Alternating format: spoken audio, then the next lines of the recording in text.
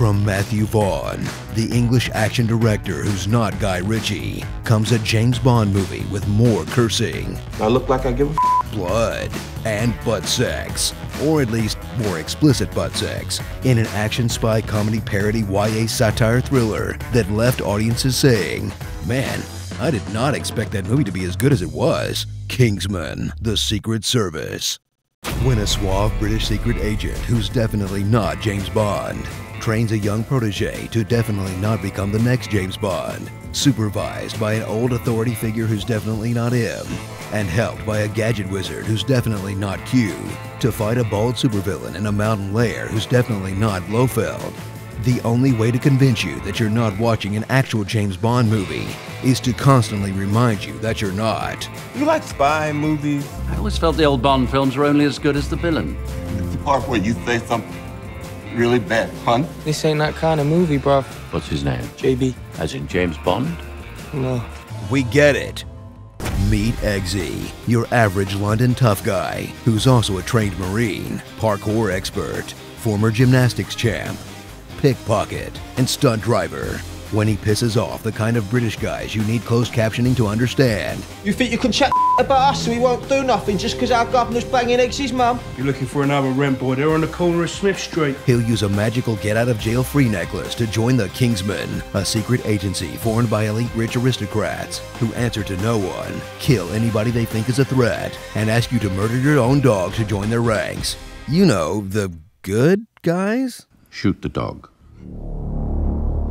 Watch them square off with an equally over-the-top bad guy in Richmond Valentine, a man hell-bent on stopping global warming with an equally over-the-top plan by giving away evil SIM cards which he just assumes everyone will know how to replace and use, that are programmed to make everyone in the world kill each other through brainwaves, or something, unless Richmond puts an easily detectable chip in your brain that he can use to kill you instantly, which every world leader agrees to for some reason.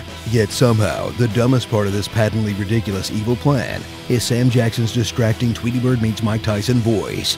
You are totally the reason I am here. I'm pretty sure the director was scared to tell him that that idea was stupid. So strap in for all the gadgets, blatant product placement, I'll have the Big Mac, please. and wordle-wide intrigue you love about the Bond films, but with even more boring snooty Britishness like extreme politeness. I'm so sorry. Manners maketh man. Male fashion advice, A bespoke suit, never off the peg. An Oxford is any formal shoe with open lacing. Basket requires top hat.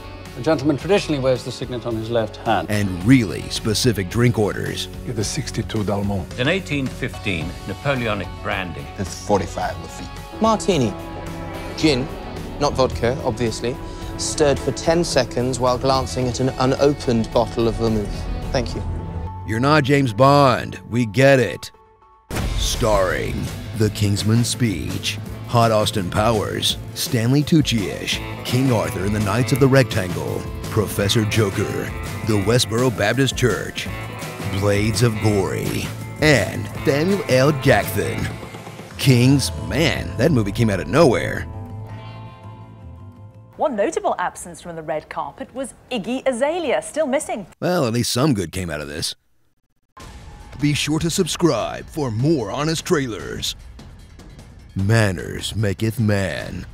My suit is black, not straight outta Compton. You were only supposed to blow the bloody doors of. All we had to do was follow the damn train, CJ.